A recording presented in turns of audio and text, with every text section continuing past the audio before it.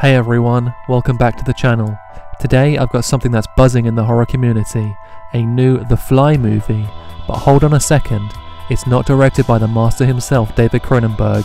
Instead we have rising talent Nikyatu Jusu at the helm. Now, before you roll your eyes, let's talk about what this means.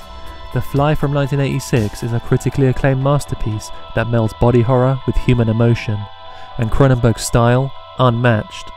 But can Jusu, known for little more than 2022's average supernatural horror nanny amongst other smaller projects, really capture that same essence? Taking on a horror classic such as The Fly, remake or not, will be no simple task. A landmark in both science fiction and horror cinema, Cronenberg's The Fly follows scientist Seth Brundle, played by Jeff Goldblum. His experiments with teleportation take a terrifying turn when his DNA is accidentally fused with a fly. His transformation is both physical and psychological, a deterioration that blurs humanity and monstrosity, pushing boundaries of on-screen horror with a level of realism enhanced by Chris Wallace's groundbreaking practical effects, which garnered an Academy Award for Best Makeup. For Cronenberg, the commercial success solidified his reputation beyond cult status, building on the buzz around titles like Scanners and Videodrome, and proving that his brand of body horror could appeal to mainstream audiences. Cronenberg's The Fly expertly combined themes of obsession, identity, and the grotesque transformation into a creature. Can Jusu manage to bring her own voice while honouring what made the original so iconic? One thing I'm particularly skeptical about is how Jusu will balance homage with innovation. Body horror isn't just about the physical transformations, it's about the emotional and psychological deterioration of the characters. Will Jusu punch us in the gut with her unique take, or will it fall flat against the heavy legacy of the original film?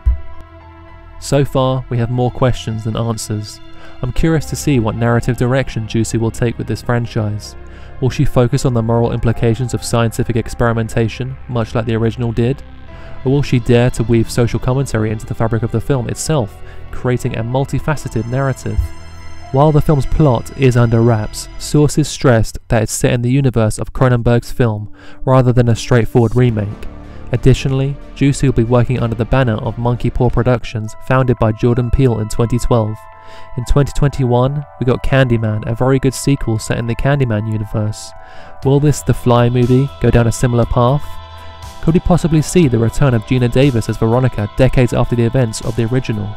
Once again, I reiterate, I'm skeptical, but I'm also intrigued. Jusu might surprise us, or she might alienate a fanbase that fiercely loves Cronenberg's interpretation.